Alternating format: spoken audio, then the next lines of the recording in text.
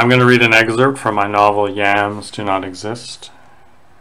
This one refers to the Beaverbrook exhibit that was in Winnipeg some years back, and a few years ago. And it also refers to basically Beaverbrook syndrome, which is a variation on Stendhal syndrome, which for people who know, it's people in the Uffizi Gallery in Italy who have they have a sickness, a reaction of being overwhelmed to too much art, and so they have a special place in the hospital for them. Maybe not right now, but yes, they do normally. So this is about an illness that is caused by looking at too much in the Beaverbrook exhibit. Beaverbrook and the Bilious attack. That's what this excerpt is called. Farinata leaned on the side of the footbridge and watched the lone train car pass. Aloof of the locomotive were a swallowtail perched upon a dandelion, a goat's beard in full bloom, and a pelican in the Assiniboine River.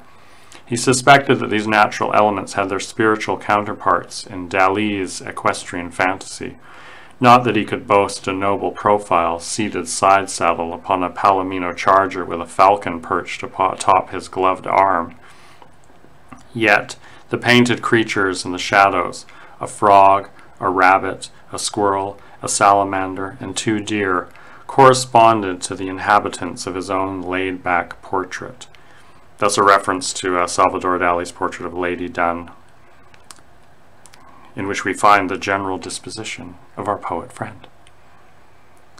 Surely to confirm this fancy, a red squirrel shot up a tree to hoard its choice nut, just as a small cottontail stopped to reflect on its palatial edifice of unadulterated burdock. His internal chronometer gave him a quarter of an hour in which to dwell on some metaphysical trifle or other. Why not crouch over Omen's Creek and wheeze out the death knell for literature? Bless him. Farinata had found an environment that was reasonably pliant to his philosophical stance, the epitome of standing fast, to be in continual motion without becoming a function of goals or aims.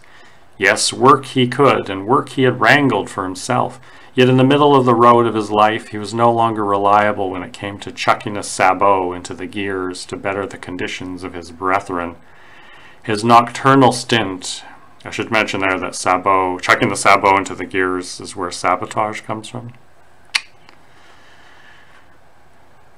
His nocturnal stint at the post office during the holiday rush had not resulted in a single incident of pulling a Bartleby or going postal. Though he had avoided becoming one of the walking undead like some of his colleagues, he found that for a man of letters in the age of new media, there were few places to turn. In a pinch, he could be counted on to pluck a gem out of the slush. There was no evidence to the contrary. However, due to the exponential increase in writing programs, there was way more money, still not much, in rejection, something of a growth industry.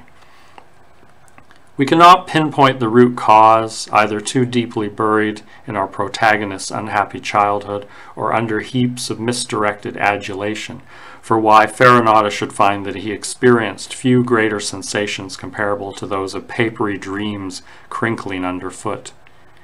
One trade secret he would take to his incineration was that a good editor never takes a step without a gun dog at his or her side. If the publishing house does not provide one, then one will appear within a fortnight. For gun dogs, you see, there are also few places to turn. Once a letter-sized envelope has been opened and your furry friend has established it does not contain a treat, he or she will go to work in a flurry of nose and eyes. A muddy paw print may signify submission of interest. On the other hand, slobber is not so good. The latter might be a cue for Farinata to begin a slow Baroque dance over the query letter, preferably a torturous minuet or slow saraband. Ringing phones were for the birds, but over the years he had learned that one must always answer a barking dog.